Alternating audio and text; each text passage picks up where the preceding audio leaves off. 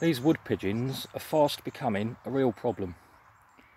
They've stripped all the fruit buds off of my plum tree, so no plums this year.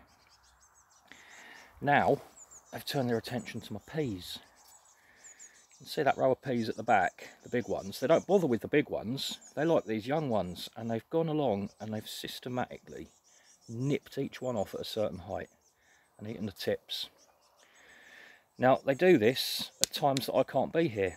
Other allotment holders have seen them on my peas at 7 o'clock in the morning.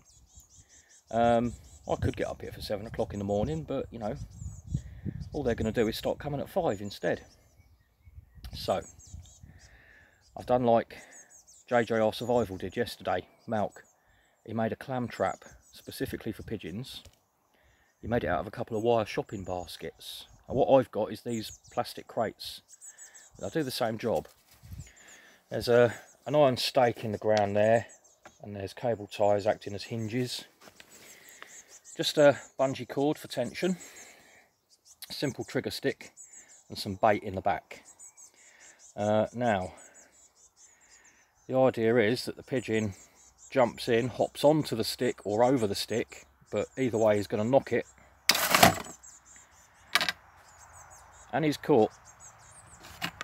Now that's just that bungee strap. It is enough to stop a pigeon fighting its way out. But I also cut into the side so that I've got a nice clear view, shall we say, of the trapped pigeon. Just allows me much easier access there.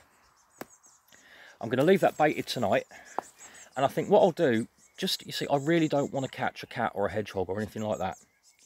So I'm going to come up mega early tomorrow morning and see if I've got anything.